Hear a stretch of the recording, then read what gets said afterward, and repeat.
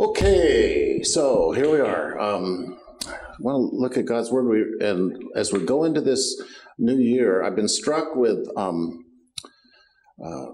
the tension that we have in our life between the capacity to take care of things ourselves and our need for God to empower and take care of things for us or through us. And there's a tension in that. And I don't know about you, did you guys have a storm last night?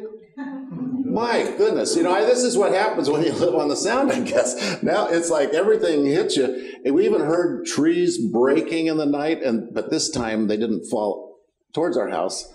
Actually, when I came out this morning, the one tree right in front of our house, a neighbor's tree that would have grown up and blocked out that water view, went over. God works all things for good. I'm just saying, Of course, I was probably out there in the night with a shovel cutting the roots, but I don't know, it was a miracle. Anyway, we got up this morning and total blackout, power failure.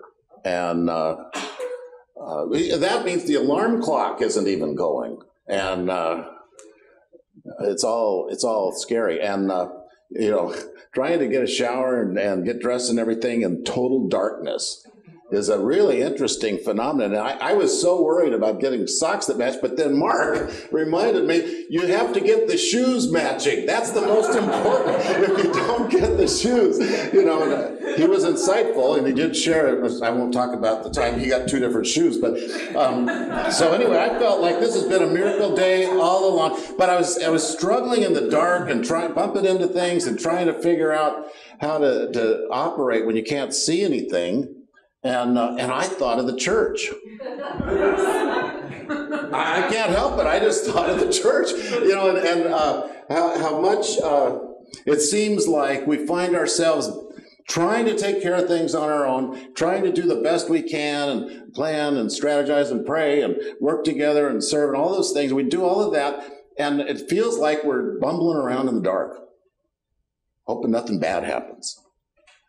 And today, the scripture we're going to look at reminds us that not only is God in control, but that he wants to be in control of what happens to us, what happens through us, what happens around us, and if we would just stop blocking and let him do that. So our scripture is 1 Corinthians chapter 12, which many of you probably know quite well, but I'll read it anyway. Now, about spiritual gifts, I don't want you to be ignorant. That's a strong one. You know that when you were pagans, somehow or other you were influenced and led astray to moot idols. Therefore, I tell you, no one who's speaking by the Spirit of God says Jesus is cursed, and no one can say Jesus is Lord except by the Holy Spirit. There's different kinds of gifts, but the same Spirit. There are different kinds of service, but the same Lord. There's different kinds of working, but the same God works all of them in all people. Now to each one, the manifestation of the Spirit is given for the common good. To one there's given through the Spirit a message of wisdom, to another a message of knowledge by means of the same Spirit, to another faith by the same Spirit, to another gifts of healing by that one Spirit, to another miraculous powers, to another prophecy, to another distinguishing between spirits, to another speaking in different kinds of tongues, and still another is the interpretation of those tongues. All these are the work of the one and the same Spirit who gives them to each one, just as he determines. The body's a unit, though it's made up of many parts. And though all its parts are many, they form one body. So it is with Christ. So pray with me. Lord, teach us from your word. Teach us how we might be released and free by your Holy Spirit. And show us and demonstrate your power and your presence in small ways, in large ways, in continual ways through our life. And we'll give you the glory in Jesus' name. Amen. This is a profound passage because in it, it's basically lays out what you could see as being God's plan for how we function together, how we exist together as a church and a community, and how we can serve, even though, and maintaining the fact that every one of us is different from each other. You know, I've been in churches I grew up in where everybody needed to be the same pretty much. You learn, you know, if you come in as a visitor or a pagan, you know, and then you meet Jesus, and then all the pressure is to get you church broke so that you could know how to function and know how to act and know how to talk. And pretty soon you learn how to dress right for that, which service you dress differently for. And you learn how to speak in the same kind of ways. And everything is making a conformity. And I realize that's not what this is saying. This is saying that God's Spirit takes us, the unique, individual, unrepeatable miracle that each one of us is, and we become more of ourselves. We become more unique, more the way God intended from the beginning, less like the others. Now, in our culture, we have sort of a tendency to reward people who can do everything. There was a phrase for it years ago called the jack of all trades. It means you don't really can do much, but you can do a little of everything, you know. And which I obviously wasn't, but my dad was, though. You know, he could kind of figure stuff out. He was an engineer and a contractor and a carpenter, and so he could figure stuff out and do a little of everything. So when we were missionaries in Africa, you know, you run out of gasoline. Well, you try and figure out how to make the car run with kerosene and coconut oil, and that kind of stuff. But that's not what the Scripture's telling us. That's not the way it says. It's actually that each one of us is going to be different, and each one of us is going to have different gifts and different ways of serving and different results in our ministry. And so I started thinking about what's that like? What's that like? You know, and the picture I got in my mind was that the church is like a giant toolbox. And each of us are different, you know, weapons of fixing stuff, or different implements. And we all have a different function. And like, you know, I'm not mechanical, so I'm not like some of you, but I love to try and help my dad, you know, besides when he would pay me 50 cents an hour to stay out of the way. But I try and help him. And some Saturdays we'd be working on stuff, and I'm so excited to be side by side with him. And he'd go, "Okay, Johnny, you know, get me the hammer." And so I come over and he goes, "Not the claw hammer, it's the ball peen I needed, you know."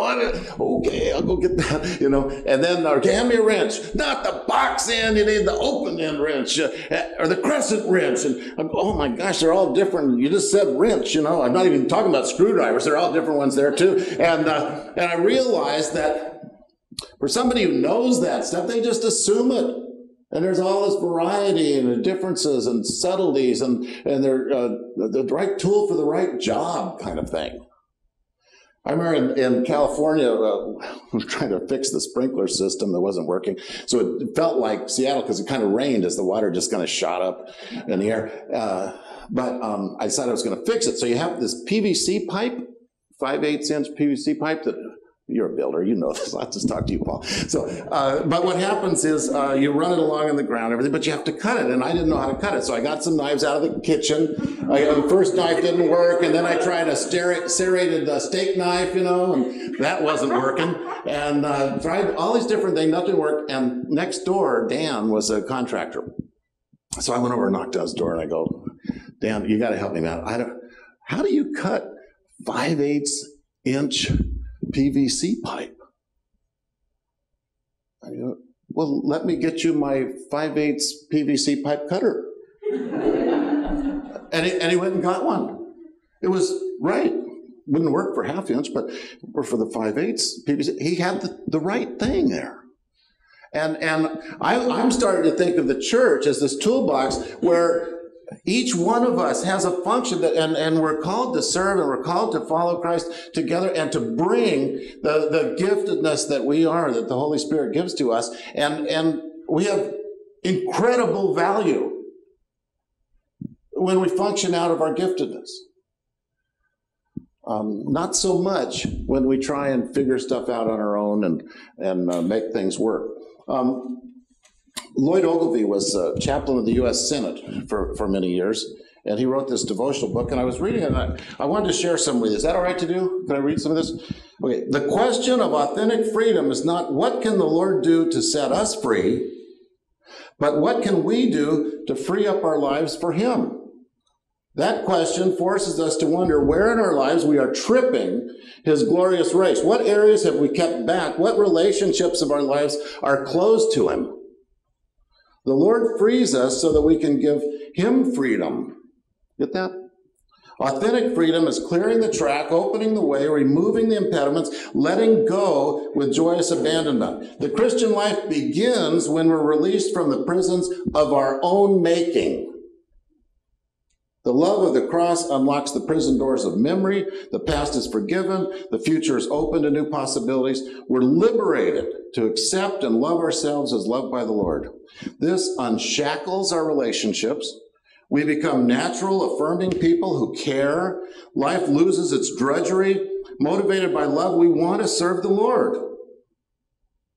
All this is in preparation for the sublime freedom for which we were created.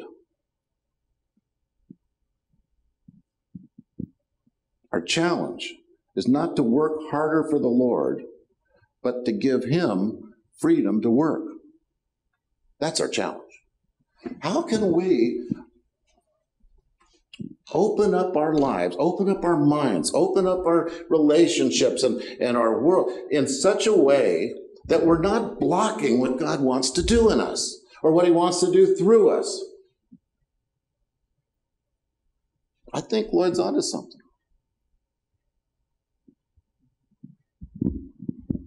I know for many years I've prayed, Lord, set me free. And he usually answers, not right now.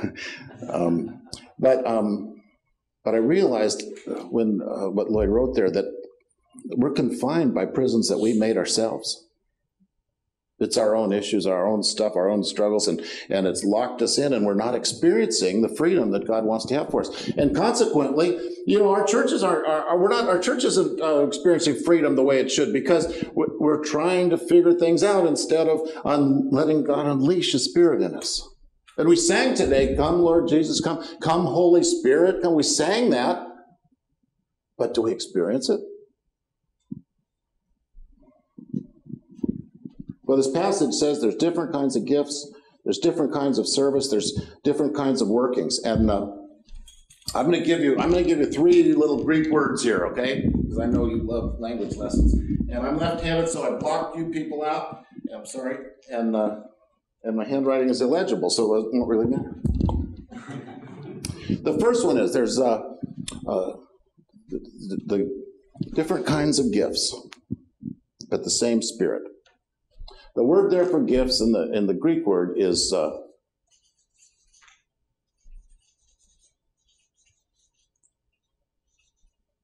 charismata, from which we get charisma, right? Person has charisma. The funny thing about this is, we think of it, charismatics are people who are really excited about the different gifts of the Holy Spirit, right? And so, but actually this first part of the word, charis, is the word for grace. Where Paul struggles with something. He said, I prayed and prayed that this problem would be taken away, and the message I got was, my grace, my charis, is sufficient for you. My grace is sufficient for you. So actually, the spiritual gifts are expressions of grace given into our lives. And when we use our spiritual gifts in ministry, it's a treating people not like they deserve, giving people what they don't have coming, and it becomes releasing. So this is the gift. But then it also says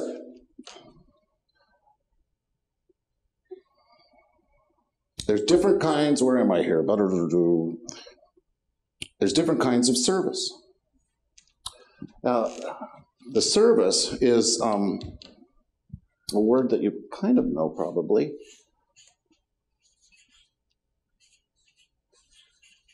Diakonia.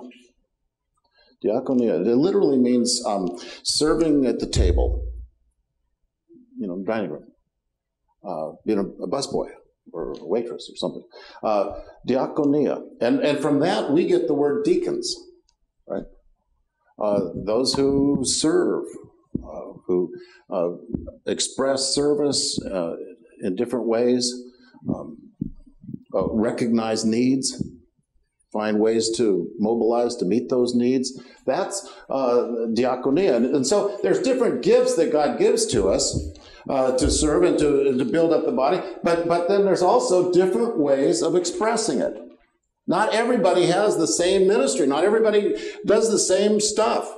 God may be calling you in a dramatic way this year to focus on ministry among the poor. He may be calling you to do ministry among the people on the upper levels of the floors downtown, who we might be jealous of, but God's calling you to share Christ with them and serve them. It could be different. And all of them are given to us from the Holy Spirit. Now, there's a third word here, and this one's a little bit unusual, but there's different kinds of working, it translates out. There's different kinds of working.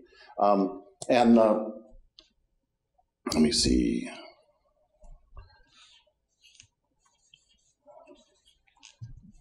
Energema, different ways of working. It also means the effect of something, the result, how it plays out. Now, what does that look like to you? What word stands out to you? Energy, right? I'm learning from Chuck. He's an electrical engineer and knows how to work the big dams that do the power and things like that. And how do they produce energy from water going over a dam? That's kind of mysterious. But the effect of that dam's work is the energy that's produced in it. When you have a generator, it generates energy. I wish I had one this morning, trying to find the same shoes, but energema. And they're saying that it means there's different results and there's different effects. There's different ways that this works out in our world. And so to judge each other based on the same kind of standards and criterion and evaluation is not a biblical model. The model is that the Holy Spirit gives us the gifts. The Holy Spirit calls us into service and shows us opportunities to serve. And the Holy Spirit is responsible for the working out of it. At what point are we in charge? At what point is this about us? Nowhere. It's not about us. See, and I struggle with this. You know that. I'm a control freak on the wagon, and I consider going to church with you 90 and 90 meetings in 90 days. That's what I'm going to do. But the thing is, we're not determining the giftedness. We're not determining the service opportunity. We're not determining the results and how things work out. That's not our issue. What is our issue? Take down the walls that block the Holy Spirit from moving through you freely. Take down the barriers in the church that block the Holy Spirit from moving through us freely. That's another way of saying, allow ourselves to be open for God to do something new, for God to do something fresh in us, for God to unleash us. Now, I know, we've heard a lot about Seahawks, so I'm not going to do a sermon on Seahawks totally here, but I've been learning from Coach Larry Stone, and because he was a fabulous football player and coach, and so he's been teaching me things. And I asked him, what makes the Seahawks so special? And of course, what does he say? They do their jobs really well, and they trust the others to do their jobs really well. And so they're working to encourage each other, to build up each other, to console each other. If they make a mistake, they don't put them over on the side on the bench. They come around them and encourage. And even Coach said halfway through the year, the big difference is we learn to love each other. That's the big difference. And I thought, that's a great thing. That's really a picture of what's happening here a little bit, where the Holy Spirit gives us each different gifts. And then he gives us opportunities to serve. And then he's responsible for the results. And we're free. We're free. I don't know about you, but I really value being free. And today, you get a chance to do something that's, I think, very significant. And I told you about, there's little pieces of paper that say recommendations for elder, recommendations for deacon. I want you to take that really seriously and say, Lord, if I've got an attitude, but just say, Lord, take that attitude away. Bring to my mind the face or a name, a reminder of someone who is gifted by the Holy Spirit, recognizes ministry, can turn the results over to you. And bring forth those names. And then at the congregational meeting, we'll vote and pick some out of your selection. And the elders, in the meantime, will go through the list and talk to people that you recommend and prayerfully bring it together for you. And so I think that one of the keys for us as a church to become unleashed by the Holy Spirit is to stop waiting for somebody to do something. And instead, start looking around, the faces, the people, the conversations, fighting for a cookie at the table, whatever it is that you're doing. And as you look around, go, Lord, who can I affirm? Because I see a gift in them, spiritual gift in them. Who can I affirm when I see them doing service that I may not be interested in, or maybe I am interested, but I see them tuning in and caring and building up people. And then tell them. I got to tell you, we had a talk today about emails and how easy it is to get critical emails. We're back in the coffee room, blah, blah, blah. And somebody had gotten an email that they kind of reacted like, whoa. And we talked about how easy it is to just send off a note. I don't like what you did. Or, that didn't work. And then somebody said, well, if you really see something that's valuable and you like everything, we never write an email to that, because why would you? That's just what they do, And I would love for us to become unleashed as a church that calls out the giftedness and the ministries and the results and recognizes it, not waiting for an official recognition, but that you recognize it in each other and you call it out to each other. Now, I got a homework assignment for you. Okay, I want you to write down one word, okay? This is what you do this week. You're going to write down one word that is the character, the personality trait that would describe the person that you would like to be known for, or for your life characteristic. What would that one word be that would kind of express where you'd like to end up when God's done with you? I usually, when I've done this, I always pick something that I don't really have going for me right now.